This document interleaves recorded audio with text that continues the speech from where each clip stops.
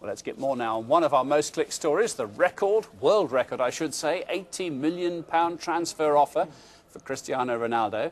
Sky Sports presenter John Desborough is joining us live from Old Trafford, and with me in the studio tonight, Luke Moore and Marcus Speller. Now, these guys are the brains behind one of the country's most downloaded sports podcasts, the footballramble.com. Gents, welcome to the programme.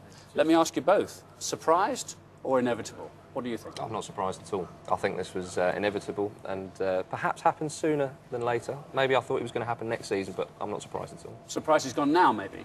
I'm surprised he's gone without a sort of drawn-out summer of negotiations, perhaps. But I think it was, like Marcus says, it was always in the cards, and I think that it's probably arguably the best move for all concerned, I think. OK, well, let's discuss that in a moment. John, are they resigned to this in Manchester? Were they expecting it? Yes, I think so. You know, Cristiano Ronaldo's been teasing us all along in these press conferences that, yes, he wanted to stay at Manchester United because it was the club for him, he said, but you got the feeling that Sir Alex Ferguson, his manager, was going to kick him under the desk if he didn't say that, because he had to say it, because he was a contracted player. And we've had a good year, haven't we, of the Ronaldo to Madrid story. But can you imagine the Manchester United fans when the buzz went round this part of Manchester this morning at 9:30, logging on to the Manchester United website where it said they have received a world record and unconditional offer of £80 million. And then this was the important bit of this statement on their website this morning. At the request of Cristiano, who has again expressed his desire to leave, brackets, nothing to do with us, we can't keep him, we don't have to sell him, close brackets. And after discussion with the players' representative, because of course the player's in LA at the moment, United have agreed to give Real Madrid permission to talk to him, and then at noon from Real Madrid comes the confirmation of an offer to buy him and hope to reach agreement with the player in the next few days. They say officially the end of the month, but after all of those hints, Martin, from, you know, that kind of nudge, nudge, wink, wink from Cristiano Ronaldo, I guess this will be done this side of the weekend, if not Monday. Why do you think Manchester United let him go? £80 million is a lot of money. It's in a recession. Take the point. But I think, as was said there, you don't want a player playing for you who doesn't want to play for you. It doesn't surprise me at all, that. So I think £80 million, a lot of money. I think, as Luke said earlier, a good deal all round, really. Is it surprising that Sir Alex didn't act sooner? I mean, the moment a player shows any kind of disloyalty to that Manchester United brand, they're normally out the door. Yeah, that's true. I mean, possibly he did a sort of deal with Ronaldo after the Champions League final win the season before last and said, look, if you give me another season, I'll let you go, because he is a Real Madrid fan and he's won everything he's ever going to win at Manchester United already at the age of 24, so maybe not. So he's had the best days. I suppose, John, the question is, what are they going to do with the money? Well, to lose one player would be careless. To lose two, Carlos Tevez, a bit of a conundrum about him. He's here on loan. They're desperately trying to do a deal with him. Across Manchester, Manchester City is saying, Carlos, come on over here. We're the bigger club in Manchester now. We've got all that Abu Dhabi money. Now, with this money coming in here, I would guess, surely, that Sir Alex Ferguson will want to do that deal and keep him here. Then, I guess the fans here are thinking that he's got the reputation, he's got the form. Can they put their faith in him to unearth another couple of diamonds from somewhere?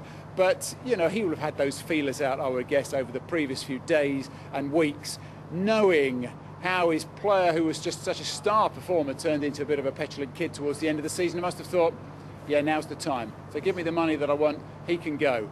And he'll have a list. He'll have a list. There'll be the names on there. We've been going through some of the other fans' forums during the afternoon here. A lot of them I can't scroll through because it's, you know, stuff that we shouldn't go on a family show at tea time, and a lot of sort of asterisks involved here. A lot of people, though, even what I take to be pretty die-hard Manchester United fans, fairly miffed with the sort of petulance of this player, as if he is bigger than the whole club. That's right. Because he's just one guy. I know he's a rather good one guy, but he's only one guy. He's quite a dislikable character.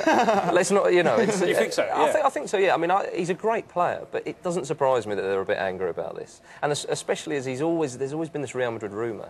And he came out recently, I think, and said that he was going to stay, and then... But I'm not surprised at all that they're angry. Yeah, just having a look at the Spanish press as well. I suppose there's some incredulity from that point of view that their club seems to have so much money. I mean, what's he spent now? Over 150? Yes. Depends which euros, dollars, pounds you do it in. But I mean, it's a hell of a lot of money. It'll be about £130 million so far, I think. Right. With Ronaldo. And is that the end of it, or I does he wouldn't have just thought so, going no. on buying? I think they're in advanced negotiations with David Villa from Valencia. There's talk of Gael Clichy, the left back from Arsenal, possibly a defensive midfielder. Mascherano has been linked, and Xavi Alonso, so one of the Liverpool defensive midfielders. So no, I don't think it's over. I think we've got a long summer ahead of us. That's right, with yeah. Mr. Perez getting the chequebook out. Well, Perez has got a bottomless pit of cash by the looks of things, yeah. And he's not necessarily then the only star player when the new Real Madrid team is formed. Not at all. No, He's not going to necessarily. I mean, he presumably get picked quite a bit. Yeah, absolutely. Yeah. Well, but Perez, Florentino Perez, has come into Madrid, the new president. He loves his Galacticos, you know, and this is what he did a few years ago with Figo, Beckham, Zidane, Ronaldo, Brazilian Ronaldo, of course. Now he's doing it. He's got Kaká, he's got Ronaldo. He wanted those players. He's gone and got them, and I think Madrid had to act because Barcelona have had such a phenomenal year. That really would have miffed Madrid. They can't allow that in Spain. They're not having that. No, they're not having that. that. Do you know, it's a topic there's plenty for everyone to talk about when they know a lot about football or not much indeed. I'm just wondering, John, in terms of what are you hearing up in Manchester, whether, I suppose, Sir Alex, he sort of knows this business pretty well, doesn't he? Maybe he doesn't need to spend big money. Maybe he's quite going to do that trick he does so well of choosing a real youngster and bringing them on. Yeah, exactly that. And when I say he has a list, he'll have a list of all those youngsters that he thinks are in a situation where he can come in, they can come into the team and, you know, contribute to where he thinks he's got weaknesses and problems. I mean, people will say midfield. People will also say, well, this is going to be Rooney's season to come because in the Champions League final, he was kind of idle out there on the wing, waiting for the passes from Cristiano Ronaldo that never came. Wayne Rooney actually privately might be saying, this might not be such a bad move after all.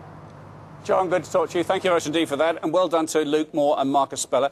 The footballramble.com, is it on the air at the moment, or are you doing one next weekend? Fortnightly at the moment and weekly from Even in the close season? Yes. Even in the Okay. Dedicated. Check it out. We're always on, Martin. That's All right. right. Good to see you guys. Still to come tonight, the most